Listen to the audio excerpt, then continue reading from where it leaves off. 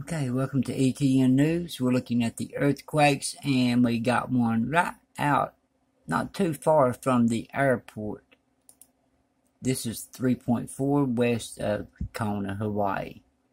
5.0 miles deep. Remember the crack that we talked about yesterday?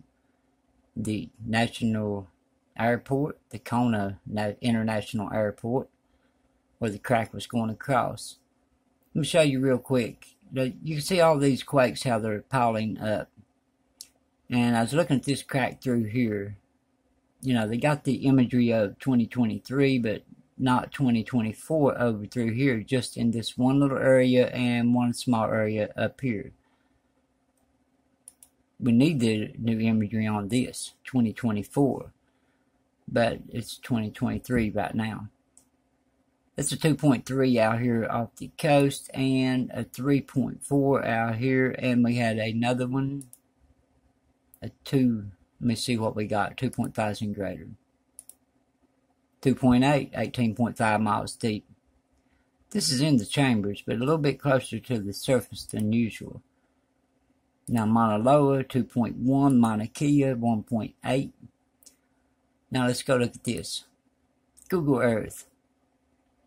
And let me see if I can zoom in, and it'll show you 2024 in certain areas. This is 2023. But anyway, this is the airport. Kona, right here. Kona International Airport. Okay, now what do we see once we go over this airport? When you go over it, let's get level now. You know, like we're on the ground. Okay, we're level on the ground. Let's go over. Then it goes to shallower waters, and then it just drops off. Let me go back to that.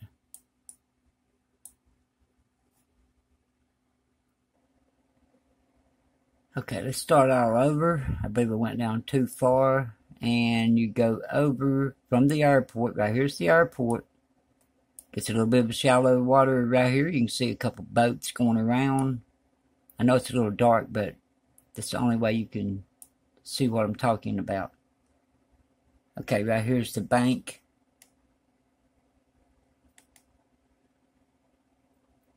And look how high that is. Let's turn around. Now you got a slide right out from it too.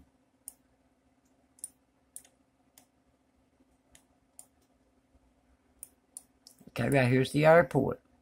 Right on the edge of all this.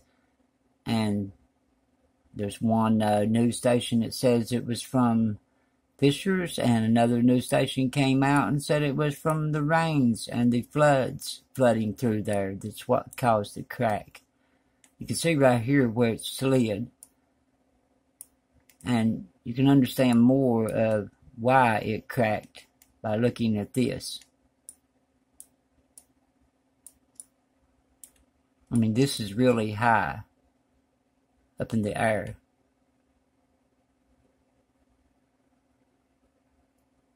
And out in the ocean,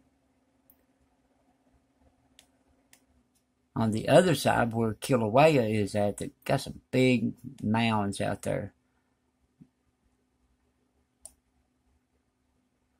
Okay, let's go check out the earthquakes now. Alright, Alaska. Got quite a bit, but they're scattered out. And these are east of Anchorage, around Valdez, west of Valdez. A little swarm there. And we've been having a lot of activity up here near the Bering Strait. That's not good.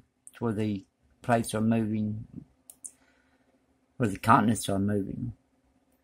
One small one, Mount Rainier. This one here is a 2.1 east-northeast of Unity, Oregon, 2.5 miles deep. And we got the swarm around Texas. That's the drilling point around Mentone, west of Mentone, Texas. And got a few more quakes down in here. Let's see if I can get a little closer. Alright, we only got one small one, 2.2, off the coast, Northern California, west-southwest of Petrolia. And around Indian Springs, Nevada, you have some on the, I think it's west.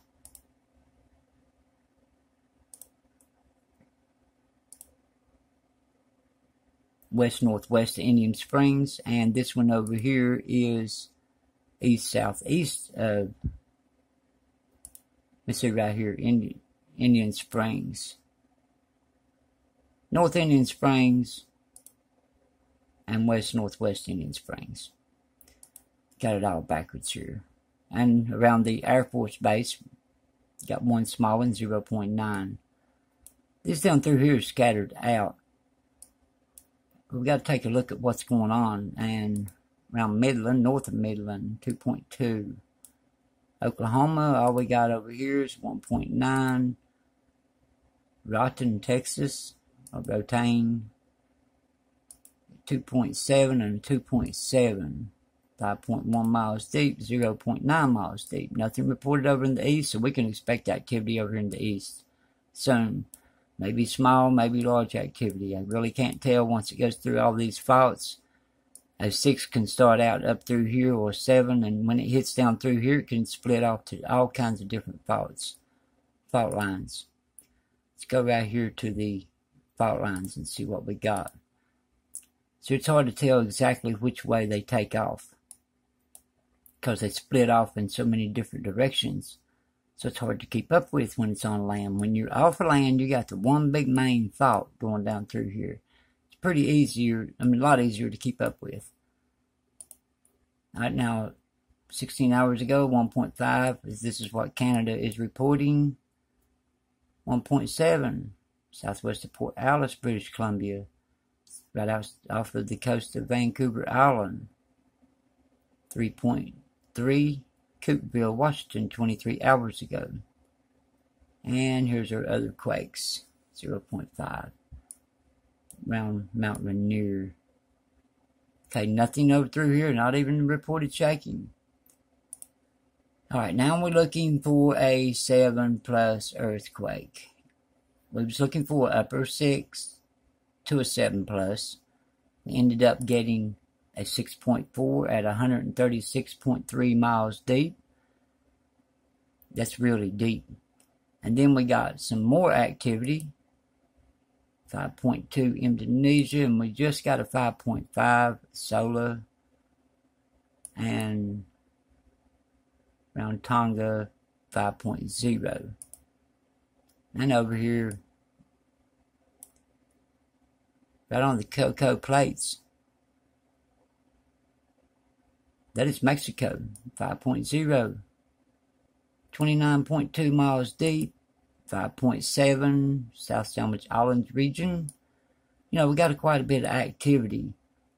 Now this here would usually, this 5.7 would usually add up to a larger quake because it's so deep. I mean the 6.4, like a 7+, because it's so deep. The upper 6 anyway. But now, from the way things are looking, we're still getting the 7+. 3 to 5 days, we'll see that 7+. I don't see how we can miss it. It's, you know, even if it junctioned off, it would still be a 7+. Okay, over here in this area is where we're looking for it at. Maybe up here. I mean, it's the way things are going and the way the continents are shifting. North American continent's pushing on the Pacific plate, and it's pushing over here on the Philippines, Australia, and all that, and you know, it's putting a lot of pressure. But you can see it pushing over here, so when it's pushing over here and it's causing earthquake activity, it's going to come down through here if it don't go this way. Most likely around through here. It's where I'm looking for it to head. If you live around the main fault line, the ring of fire, or one of these main faults, just be prepared for a 7+, just in case if it hits your area, because it hits the next weak spot. It can look like it's going to hit right here, and it'll have a weak spot down here that it hits before it gets there. So it'll hit the next weak spot. So just be prepared just in case if it hits your area. We do know it's coming though. That's the main thing. That's the main thing. Knowing it's coming, not seeing it after it hits, but knowing it's coming. Alright, we got these anomalies. North America going through here. The reason it's up through here empty is because of the storm.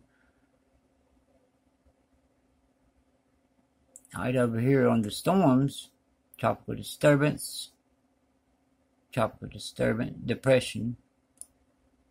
And then we got this one out in the ocean. That is Category 1, tropical cyclone, 50 mile per hour. Australia, tropical disturbance, 25 mile per hour. Another tropical disturbance. Disturbance, 25 mile per hour. And you see here how this is added up. We're getting snow right now. Dread all that. But anyway, take it as it comes, I guess. The winds out in the oceans are really not right. I mean, this is abnormal for this time of the year, the way everything's going. It's just too windy. I mean, I ain't seen where nobody said nothing about it or nothing, but things are not looking right in the oceans.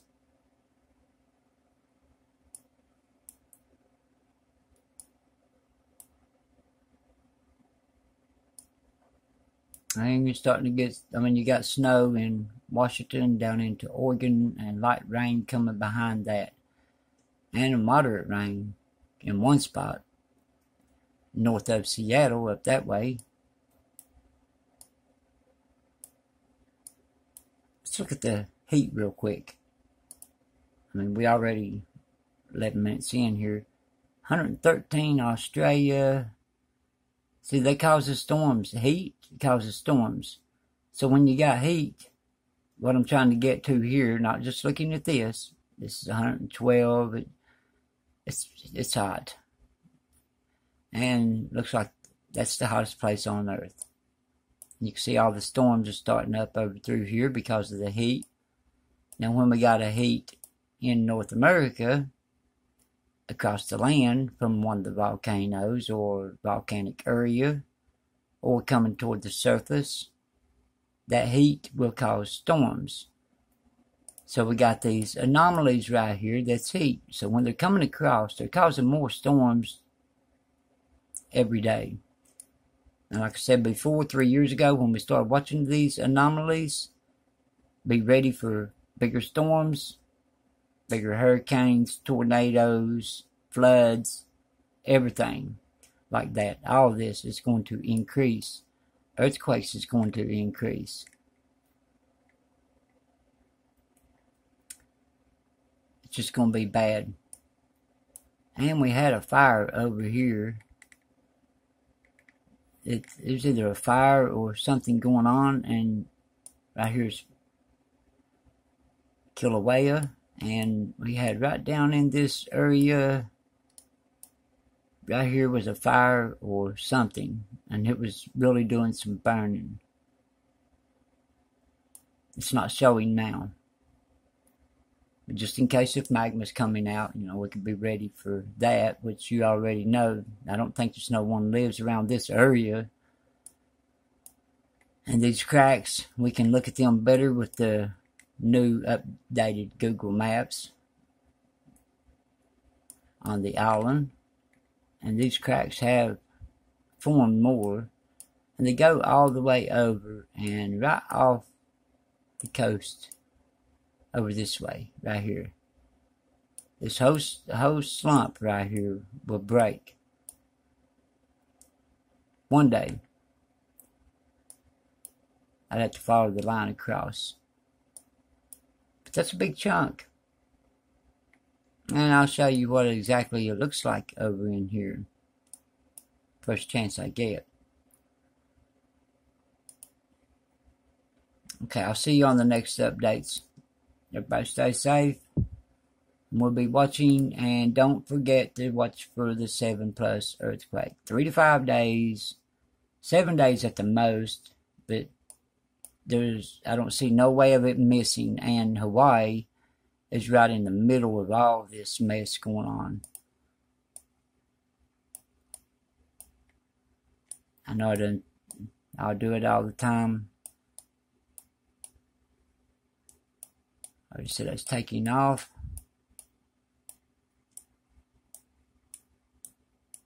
These purple spots are the spots that's updated for 2024.